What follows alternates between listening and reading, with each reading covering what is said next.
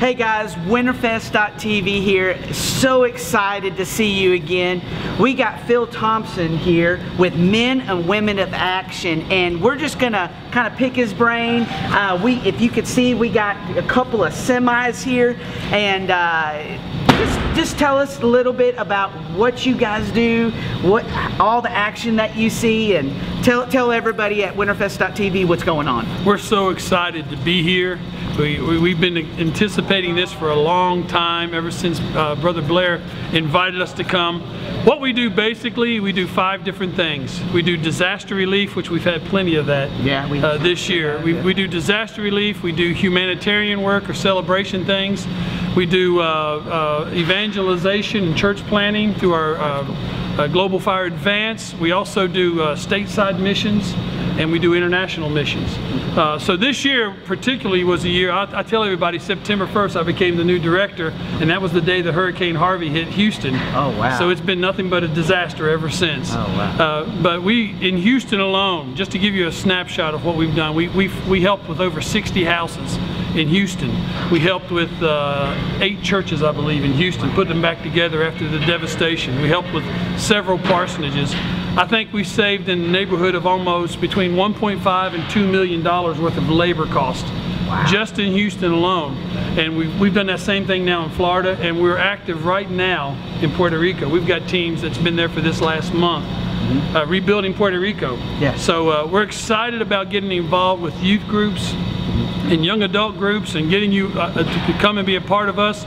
We have our website here, mwoa.ngo. You can get more information and stop by our trailer. We got all kinds of information at our trailer. We'd love to talk to you about what we do. We'd love to get our youth involved. So let's just say I'm a pastor or a youth pastor or children's pastor watching right now. How do they get hooked up? Can they say, man, Mike, I would love to do something like that? Can their groups partner with you guys? Absolutely. Or how does that work? One of our big things that we're promoting this year, brand new, we're calling it Action Teams. And what the Action Team will do is, number one, it will serve your church, your local church. So if there's somebody, an elderly person that needs some painting done, or a tree limb fell across their driveway, you got a team from your local church that can go out and help clean that up. And then we focus on the community next. So the community would be doing things like in Cleveland, we built all of the pavilions on the walking trail in Cleveland with extra bathrooms.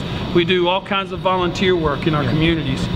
Then we do stateside projects, or in your state, we answer to our state overseers. And if there's a smaller church in your state that needs some help with painting or some renovation, we do that. And then we do international.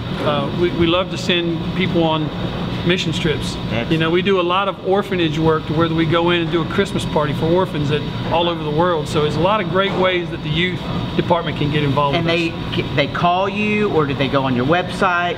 They can go on the website and get information, or they can call us at our office and get information like that. And we've got a great staff that's going to be there waiting and willing to help organize and do all the logistic work. Oh, that's really cool. Guys, check them out. Tell the website again. mwoa.ngo. Okay, check out the website. Really cool work. I'm excited to get partnered with these guys. Just check them out, because they're doing a lot of work.